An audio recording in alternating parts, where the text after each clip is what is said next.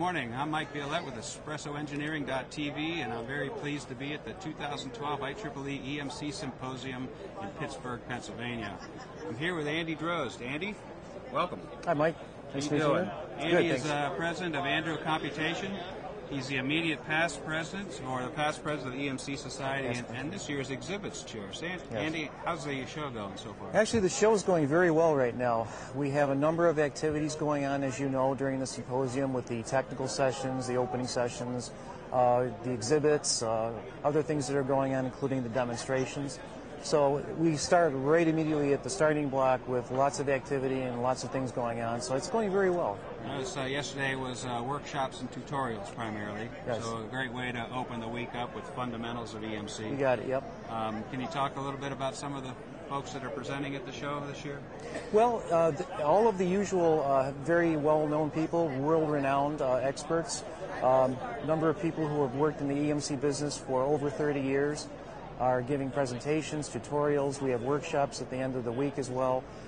These are all being conducted by pretty much everybody who's everybody in the EMC business. We don't like to use the term old hands, so they're experienced professionals. Experienced like professionals, right. Yeah. And I don't like to name drop one or two, but we have just about everybody here that you want to meet that's an expert in EMC, a veteran, people who know their business. So. And you're the exhibits chair, so you've Yes. got a lot of loyalty built into the exhibit hall. Absolutely, here, and this yeah. is demonstrated. You've got folks that have been with the society for years and years, so I'm sure you appreciate their patronage. Absolutely. It's been a team effort. We always count on these people year to year. I've been doing the exhibits for 2 years now. I've also helped in the background in other symposia. So it's a team effort. I like working with the people that we have on our staff.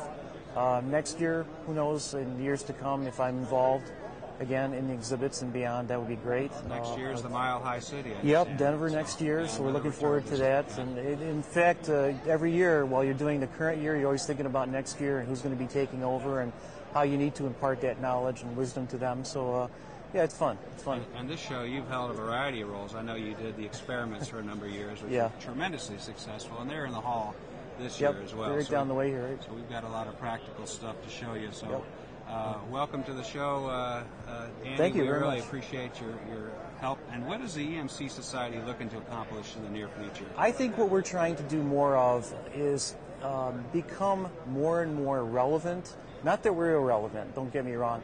I think what we need to do is show how EMC fits into just about every technology on the planet.